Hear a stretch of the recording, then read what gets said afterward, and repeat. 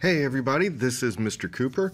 Department of Technology will be setting passwords so they expire again starting on February 17th. If you haven't changed your password in a while, yours is going to have to be changed. So better to do it before it's the last second rather than wait until it's the last second. But in any case, to change your password, what you need to do is when Classlink Launchpad comes up, go right up here to your profile, click on the drop down there and go to settings.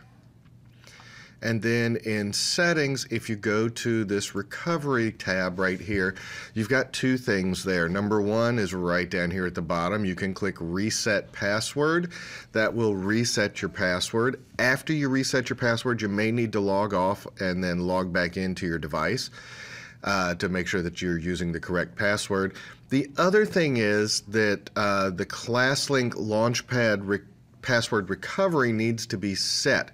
And what that does is when you're trying to log in, if you can't remember your password or if you've locked yourself out, you can click Forgot Password, and then it will either, depending on what options you set here, it will either send you a message to your cell phone or it will ask your security questions like, what was your first pet's name or whatever.